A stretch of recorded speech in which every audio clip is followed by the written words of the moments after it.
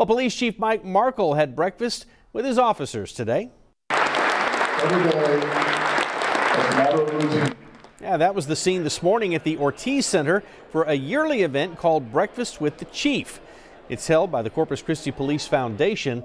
They are a nonprofit group that raises money for officers' expenses that aren't covered by the city budget.